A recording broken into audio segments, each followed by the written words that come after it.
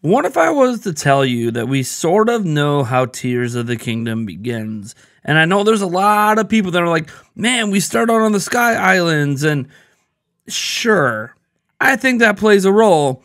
But thanks to some leaks we have had, spoilers, I suppose I should warn you about right now. Turn away from this video if you don't want to be spoiled. Of course, if you clicked on the video wanting to know how the game begins, I presume you're okay with a certain amount of spoilers. Anyways, we're going to get into this in a moment. First, I want to remind you we are on our road to 100,000 subscribers. Heck, we had 1,000 new subscribers in the last 24 hours. You guys are insane. Thank you so much. If we happen to get there by the time Tears of the Kingdom comes out, we're going to give away a collector's edition of the game. We're also going to give away a Zelda Tears of the Kingdom Switch OLED and one of those pins that you could only get at PAX East. Might be planning some other stuff as well. We're going to blow it out with a nice little celebration.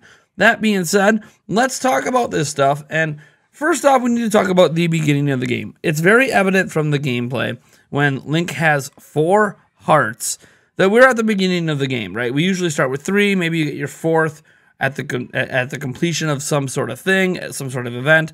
In Breath of the Wild, it was you beat the 4 shrines. You could turn that in and get your 4th heart, etc. Turn in those spirit orbs. So obviously, we're at the very beginning of the game in the gameplay we've seen so far, but this isn't the actual beginning of the game. And I think some people know this because we have seen Link's arm not be messed up already in trailers.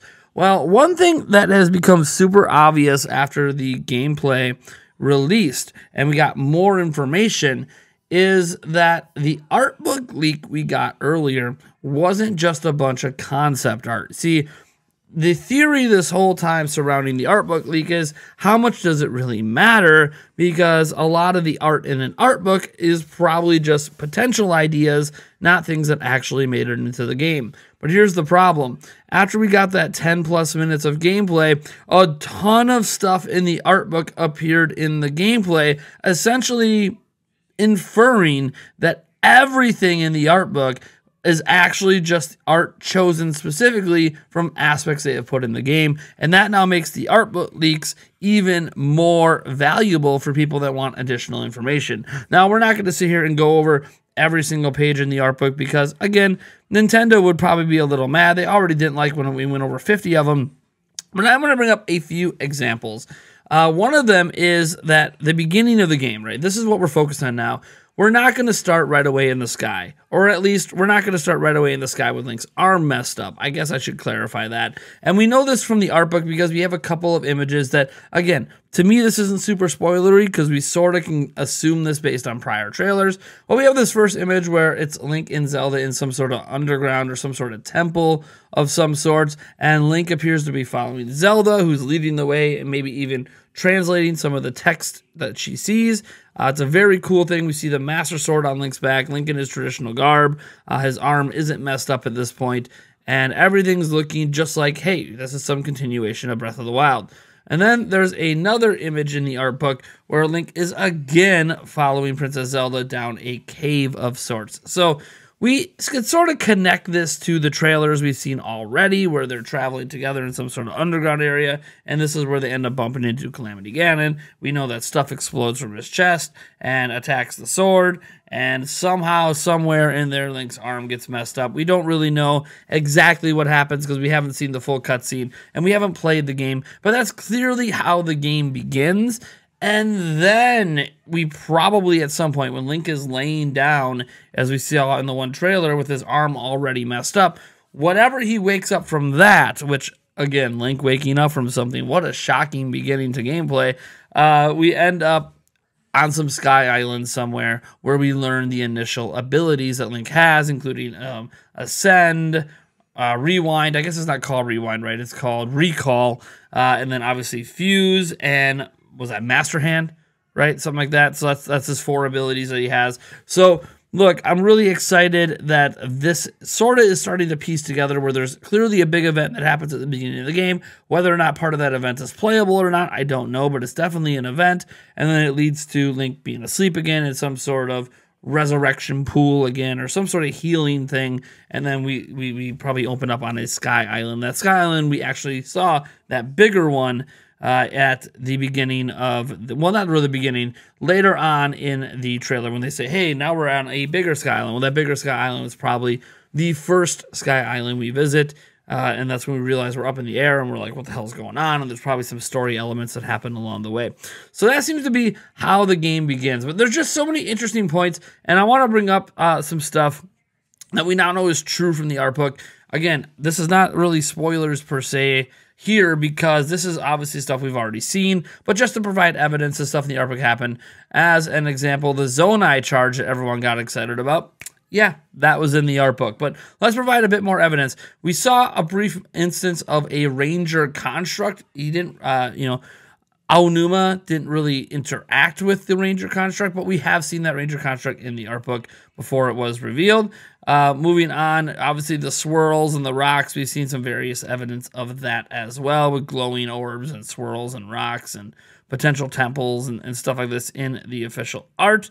Also the golem that like slams into the ground, that we've seen in a prior trailer. Well, we have some images showing at least aspects of that golem existing in the art book.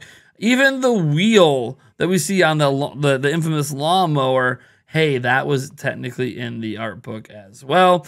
Also, there seems to be an item in the inventory, some sort of weird sphere with some green ooze. We're not really sure what it is yet. And yes, that was in the art book as well. Also, if you zoom in on a certain part of the world, we can see what some sort of machine that has been titled a gumball machine, basically. And yeah, that was in the art book too. So look, obviously, it's pretty clear at this point, everything in the art book is probably in the game, and that makes the art book just such a massive spoiler, and you can understand why maybe Nintendo was pretty upset about these things.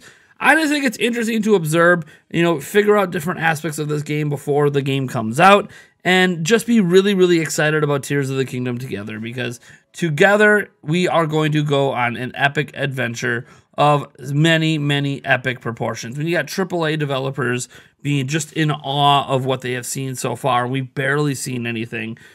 I also want to address one thing. I've seen some arguments about the whole this still looks like DLC thing, and a lot of it has to do with the visuals. What I find interesting is when someone grabbed a screenshot of the horse riding in this game versus Breath of the Wild, said, hey, can you spot the difference? And then they mentioned, I bet you if I put up an image of Majora's Mask and Ocarina of Time, I could tell the difference. And you know why you could tell the difference between horse riding in Ocarina of Time and Majora's Mask? Because there's a day-night cycle on the bottom. Otherwise, it kind of looks identical. The point is, sequels are supposed to look like each other. The Last of Us 1, 2, and 3 look like each other, right? Like, that's what sequels are. I think people forget that a direct sequel is supposed to visually be pretty much the same.